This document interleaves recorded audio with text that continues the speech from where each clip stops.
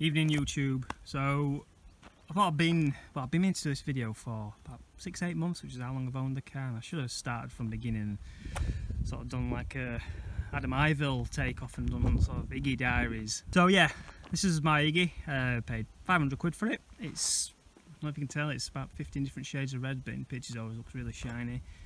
I'll give you a quick walk round, and then what I've planned to do with these videos is, instead of just like one big long stupid long video and just cover everything I've done, kind of break it down into sections and cover little bits that talk about bits that I've done and why I've done it, how much it's cost me, what benefits I've seen or what benefits I think I've seen, and yeah, just convince you that these are good little awesome cars. You don't need to go out and buy a Clio Sport and chuck $3 into it. Just have a little good track weapon. So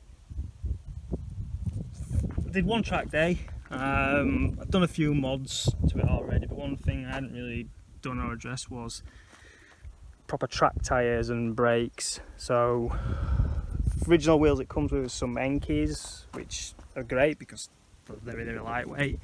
I put a set of Pirelli PS3s on, which are great tyres. Like I say, it was on standard brakes, and after a few laps did start getting a bit of brake fade, even though the tyres were great, they were a bit squirmy. So the first mods after that track that we did is picked up some BBS wheels, which are slightly wider offset than what the Enkis were. I think these are 8Js. Put some Toyo Proxy R888s on, which are just awesome. They're just sticky. You struggle to lose it with them on. Even in cold, these tyres are fantastic. I changed all the discs and pads. I went for some decent Brembos. Did the changed the pads to some more track orientated pads. So we went for some EBC green stuff pads front and back. So we went for Brembo pads. Stripped and rebuilt all the calipers just to make sure they were bob on. We put some Hell brake lines on just to get rid of the brake fade I got. Upgraded the brake fluid just to make sure we've got some high temperature fluid in there. And then I don't know if this is actually going to do anything, but the two ducts at the front, not the red ones, but the very bottom ones, went a bit old school, and let's zoom in and have a look. From the front, rung some ducting. It goes from that inlet there, and it just runs right to the back of the brake disc. It's about a 3-inch pipe, so I think at speed it's going to put quite a bit there to there. I removed the back of the sort of dust cover on the disc just to let all the air in. You know, I don't know if it'll work, I don't know if it'll do well, but you know, it's just one of the little mods we're doing in this garage. Thinking all it cost me something like 20 quid, eBay specials.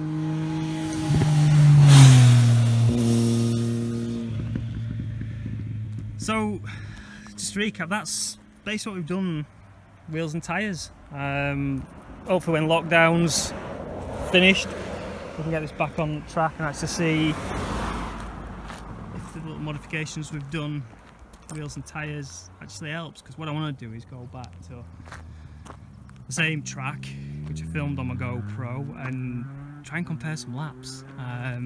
There's a few other mods I've done which I'll touch on. I'm the busiest lay-by ever. There's a few other mods I'll touch on in other videos which we've upgraded because everything's been changed, you know, all the suspension, all the bushes, had a little mess with the engine, totally stripped the interior out, so any Iggy owners will know, or I read the claims that you can get anywhere between, I don't know, 1500 kilograms weight saving depending on how much and what you take out. But yeah, so I've got a look, so I don't know if you can see in there. Interior's fully stripped out. I am going to put a cage in because it is a tin box, but I'll touch on another video because I've got yet to fit that. So thanks again. Thanks for watching. Please like and subscribe, give me some comments, give me some stick, take the piss. Yeah, thanks again. Bye bye.